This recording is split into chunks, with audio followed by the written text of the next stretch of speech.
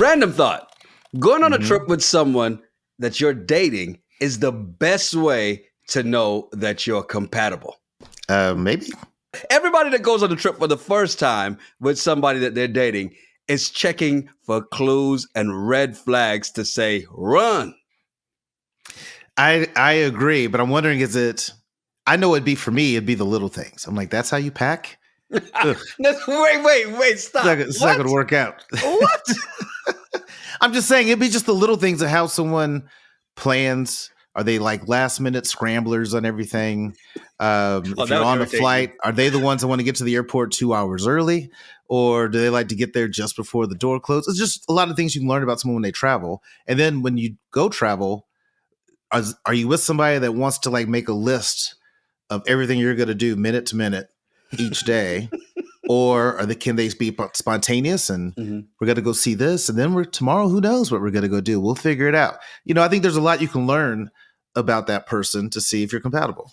I'm going to ask the question people want to know right now because this is going to be interesting. So are you the 2 hours early or, all right, I got pre-check, so let's skate by the skin of our teeth? Okay. I have pre-check. So if I'm traveling with somebody, I like to get there a little early so that way they got plenty of time to go through security and then we can have a cocktail at the bar. So I kind of plan that out that, okay, we're going to get there. Then we're going to go sit here, have a couple beers, get on the plane, start the vacation. Okay. That makes sense. A little sense right there. Okay. But if you're traveling by yourself, you're like, hey, hold the door. Well, by myself, I'm last minute. But here's what's really funny about me. Because I know I have these weird things about myself, like the getting to the airport at a certain time and my system and process. If I know I'm around people who aren't that way, I try to overcompensate. So when I was working for Whole Foods, we would travel, and sometimes, the airport shuts down, small airports, or everything's delayed, and you're like, I'm just in Houston, I'll drive. Let's just run a car. I'm the type that'll say I'll drive because I'm sure someone would be, if I let someone else do it, they're going to put the cruise control at 70 and it's just going to annoy me and frustrate me even more. So I'm like, hey, I'll drive. And I did it one time from Lafayette, Louisiana to Austin. I was like, hey, I'll drive, no big deal, because I just couldn't have the patience. So I try to overcompensate in those ways. Just like if I know someone takes a long time to get through security and they're going to carry a whole bunch of stuff for 2 days, we're going to get there early so we can sit at the bar, have a cocktail. Hey, so if you have pre-check, and you're traveling with that person, you book for both people, then guess what? They have pre-check for that trip too. Do they? Yeah.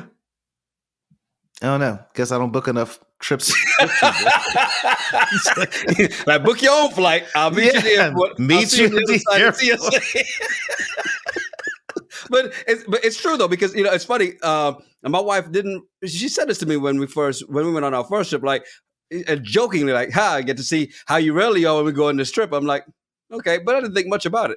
And then as we talked about it later on, she's like, oh yeah, no, I had to check out certain things, like, what's he like when you get drunk? What's he like if you drink? Do you get like this? How do you act around the hotel staff? There's so many things. So guys, the 5 guys that are watching the show, because we know this is an 85 to 95% male audience. Be aware that if you go on that first trip with somebody you're dating, they're scoping you out. As much as you're checking them out, they're scoping you out too, checking out all the minor details, because it really matters. It does. And I think that's the dice that you roll, right? To see if this is going to work out, because you hope it's going to be a great trip. But I have been there where as soon as the plane landed, I'm like, oh shit, this is going to be a long 2 days.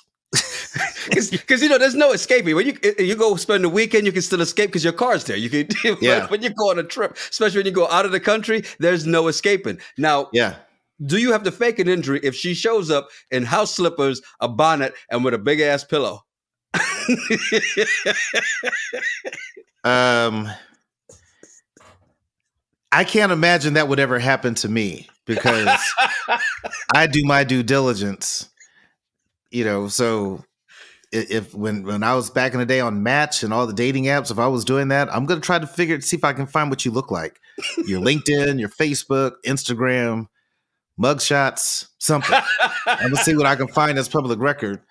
And I'm good at it. I am good at finding people. But if I couldn't imagine. I can't answer that. If somebody should look like that, I got no answer.